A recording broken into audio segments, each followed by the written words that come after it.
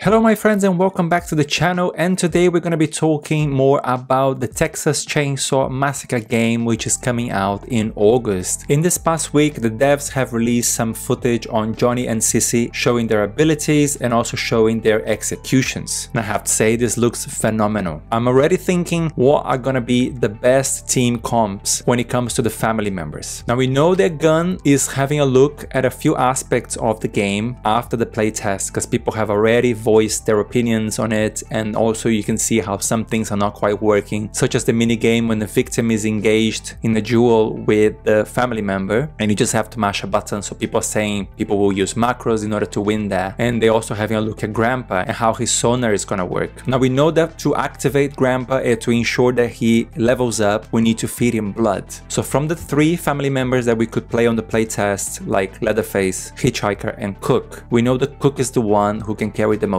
blood. So the Cook can collect up to 100 blood. That means that once he's full and he feeds that to Grandpa, Grandpa is gonna level up, because that's the threshold for Grandpa to go up a level. We also know that Hitchhiker is quite good at collecting blood. He's able to collect 90, but Leatherface is a little bit worse. So he gets a lot less blood from each collection, and from attacking the victims, he will collect a max of 62 blood. That means that Leatherface has to do 2 full runs of blood in order to level up Grandpa, and Hitchhiker also has to do 1 full run plus a little bit more. Maybe he gets topped up by whoever in order to increase the level of Grandpa. Now from the new footage of Sissy and Johnny, I've just noticed something huge. Sissy is able to collect 142 blood from the victims and around the map. That is absolutely huge. That is almost a level and a half. Now Johnny is not that great. Johnny is just above Leatherface and below Hitchhiker, so somewhere in the middle. He can collect a max of 71 blood per run. Now all this is already making me think of team comps, because we also saw the abilities of Sissy and Johnny. So we know that Sissy is the only family member who can hide in cupboards, for instance, and there's cupboards everywhere, right? Even down the basement. So this will make some really interesting gameplay, but I wonder if she can crouch as well, because that was gonna make her absolutely a monster. Now we know that Hitchhiker can crouch, and I think he is the only family member who can crouch, which means he can really hide behind furniture,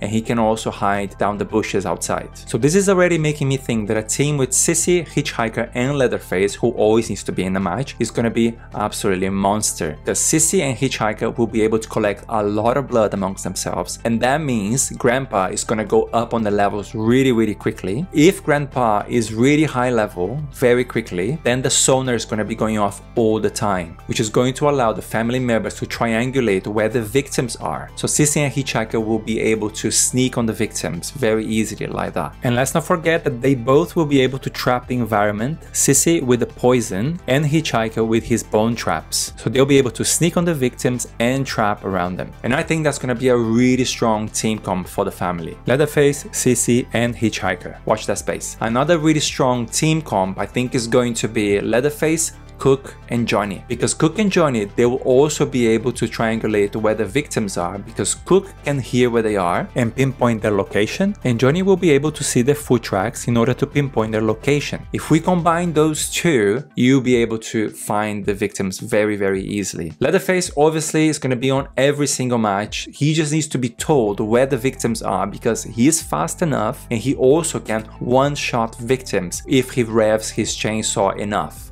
People will just need to get good at the revving of the chainsaw, because it can stall if you overdo it, and also if you miss the shot on the survivor when you're revving it and it's on the red already, it will stall. So Leatherface players will have to get really good at it. So once your teammates tell you where the victims are, you can go in and just one-shot them. Either of those two teams are going to be really great, and I can't wait to play any more of this game. If you guys are living under a rock and you haven't seen any gameplay yet, just check out the link above, which is a playlist of all the videos that I have compiled so far on this game. Let me know who you think is going to be your main and who you're most looking forward to play with. And also let me know what else have you thought of team comps and how these characters can complement each other. I honestly can't wait. Anyway guys, this was just a really quick video. I hope you enjoy it. If you did, please drop me a like and consider subscribing for more videos like this. Thank you for watching, and I will see you all next time.